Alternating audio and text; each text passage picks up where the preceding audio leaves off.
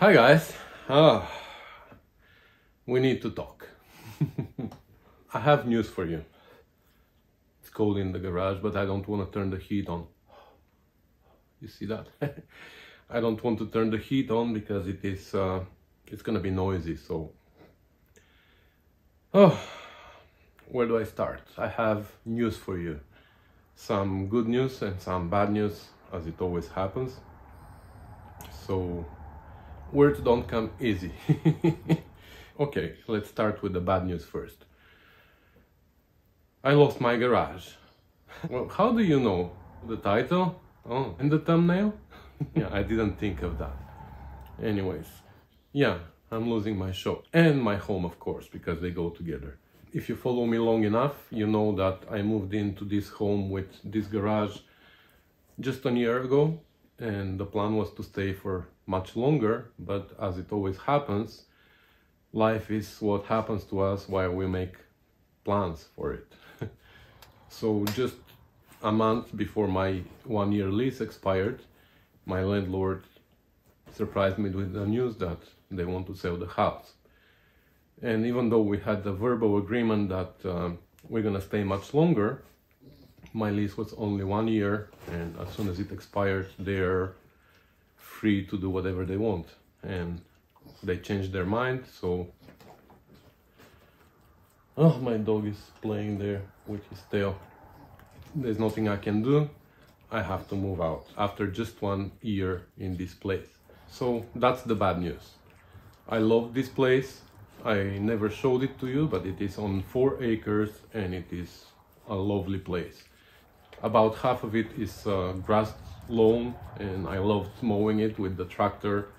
It was my favorite thing to do in the weekends. Maybe 1/4 of it was bush, which I cleared, and I turned it into a track for our ATV. With the kids, we were riding our ATV there. We were riding our motorized bicycle that I built for the kids. Some of us broke their leg that way. And a quarter of it is a pure forest. My girlfriend got lost there once. I'm not kidding you. Seriously, she got lost there. Anyway, so what am I going to do? Here comes the good news. After we finished crying and being upset, we put ourselves together and started looking for another place to rent.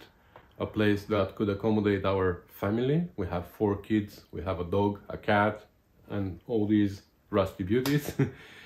And in the beginning it was really hard. It was very disappointing. Just 1 year the market changed so much that the only thing that we could find was $1,000 more expensive than what we have right now. And all the houses that we were finding were in town. And even if they were good for the family, they were not good for my Rusty Beauties. And we wanted all that to go together. All we could find was a house that could accommodate our family, but the garages were never good enough for my Rusty Beauties or big enough for my Rusty Beauties. It was always something with neighbors that are literally sitting in my lap. In the best case scenario, big driveway where I can park the Rusty Beauties outside. And that didn't excite me at all. So anyways, we kept looking, and one day I found this property. It was just for 1 day on the market when I found it, and we made an offer right away, and luckily we were able to get it. So it is a lovely property. It has more than enough room for all of us in the house. It is on 10 acres this time, and half of it is forest, half of it is field, which again we can turn into our ATV track. So long story short, we were able to sign a 2-year lease for this place. But what worries me is that after 2 years, again, I might fall in the same situation where I need to move again. And that is not exciting at all. Why don't I buy something, you would say? Well, very, very easy answer. I can't afford it. I'd love to buy something, but the banks don't like me. Simply, they don't like people with no money, right?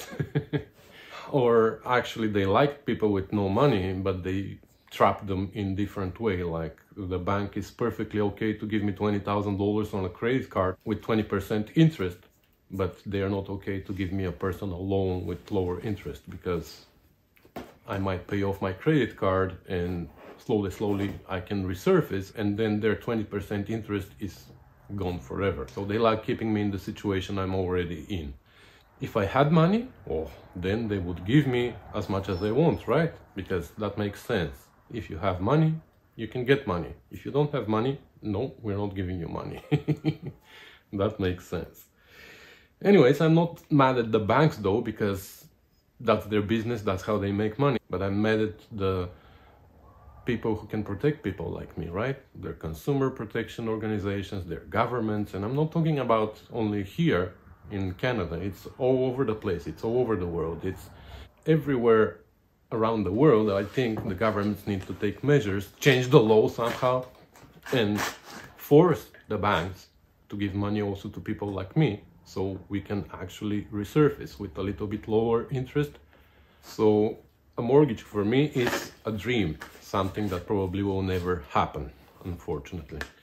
I'm forced to throw down the drain money every month that never comes back to me, because they go to landlords, helping them buy their third or fourth house or a boat or whatever.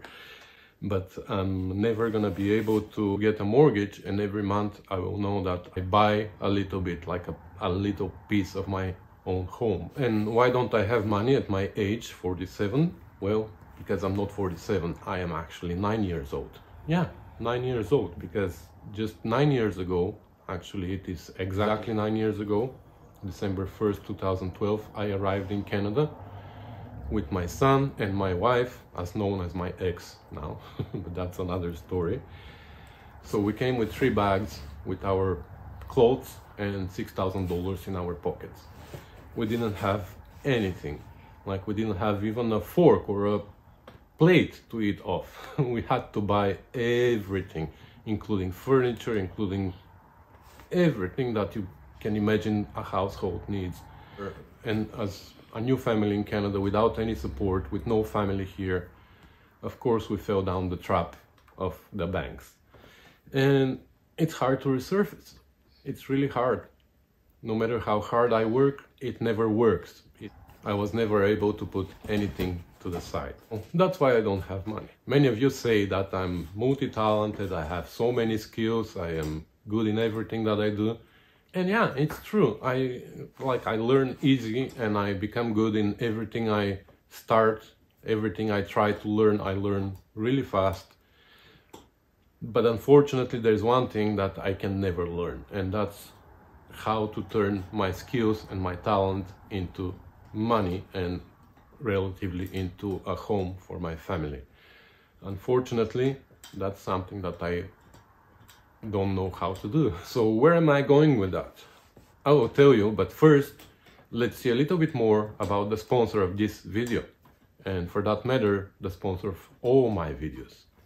Rusty Beauties is one-man show that provides you with the experience without the need of getting your hands dirty. Make a mistake, they say, in order to learn a lesson. Not anymore. You don't need to make a mistake anymore. Rusty Beauties makes those mistakes for you. Only now you can earn experience on our back. All you need to do is subscribe to the channel, sit back on your couch and learn from our mistakes. And all that for free. All you need to do is every once in a while click on that skip ads button. Annoying, but that's how Rusty Beauties get paid. We don't want your money, we want the advertisers' money.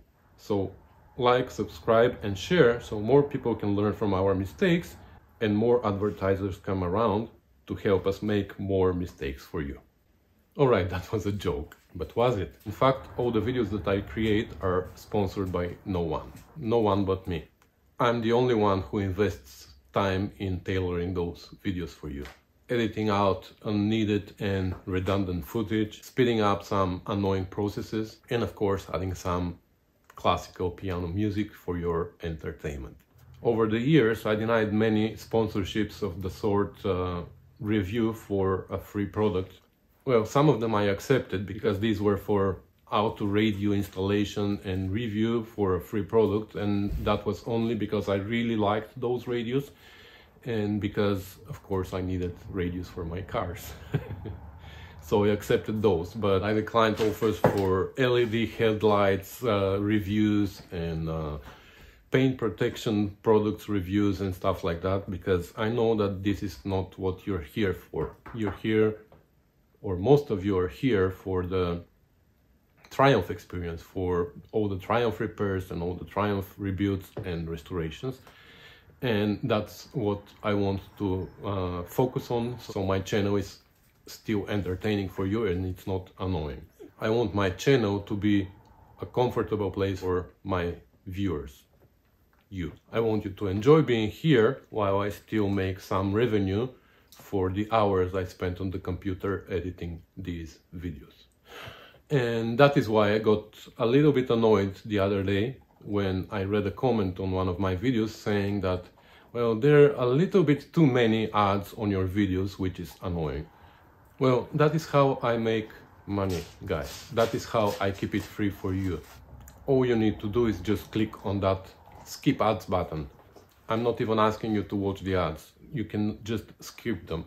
It's enough that they popped up on your screen, and my half a cent at best already dropped in my little piggy bank. Did that work for me during those years? No. A very fair answer to this question. I tried to develop a successful channel over the years, but the revenue is not even close to being enough for the hours that I spend on the computer editing. And I'm not even talking about the garage time. The garage time is something that I love, that's my hobby, and I do it for myself. So that I will always do, whether I'm paid or not. The revenue that I'm trying to earn is for the hours that I spend on the computers. And believe me, there's a lot of hours invested in editing one video. It's not just shoot and upload. I need to sit down and I need to edit out a lot of bloopers, especially with English not being my native English, and especially with English not being my native language, I need to edit out a lot of mistakes, a lot of things that I didn't say correctly, or I mispronounced, or whatever. So there's lots of hours invested in my editing, especially with English not being my native language. I need to edit out a lot of things that I didn't say correctly, or I mispronounced, or whatever. So there's lots of hours invested in my editing. That's where I'm looking for some revenue, and that's not happening very easy. In fact, lately I see a drop in my revenue, and I'm pretty sure that that's because the Triumph community around the world is very small. It would be different if I was doing some Chevy small block rebuilds, or if I was restoring VW Bugs, for example, then I would be making money, believe me. What? Go up, go there.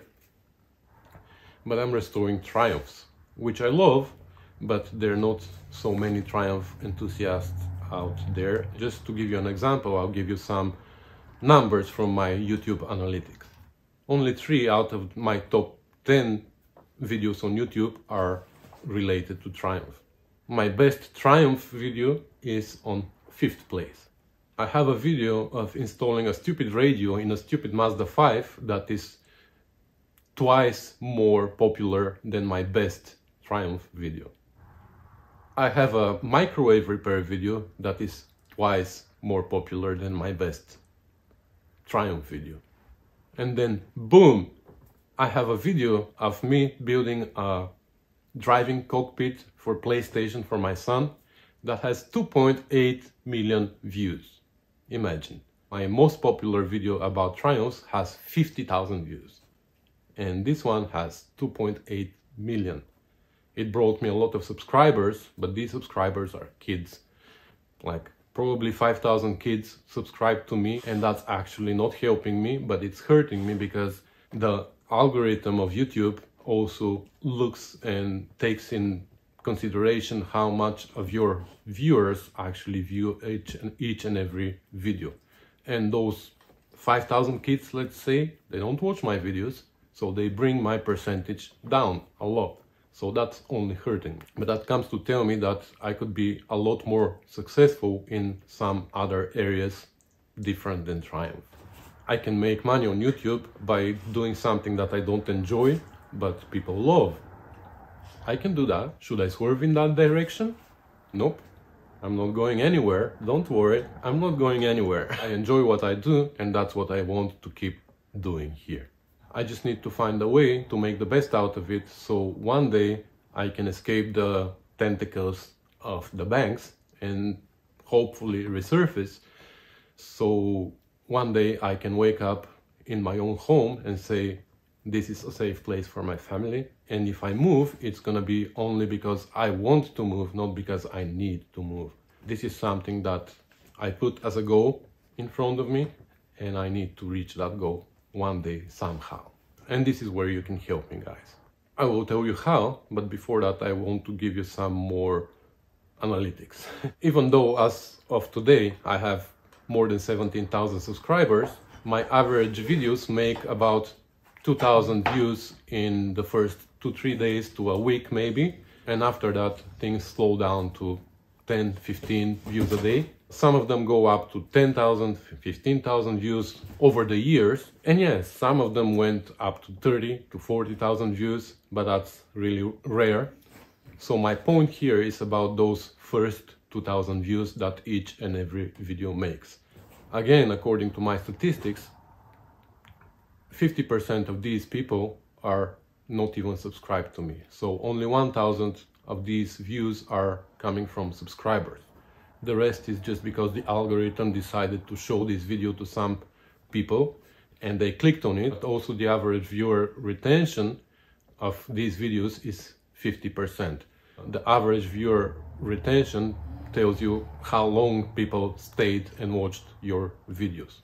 So, like I said, mine is approximately 50%, which means that half of these people watched till the end and half of them walked away like on the 3rd second, let's say. So out of these 2,000 views, like I said, only 1,000 were by subscribers. And probably these same 1,000 people stayed and watched till the end. So these 1,000 people, guys, are you, the ones who stayed actually and watched this video up to this point. And my message is for you. And my message is, well, words don't come easy, but here's my message. I need help.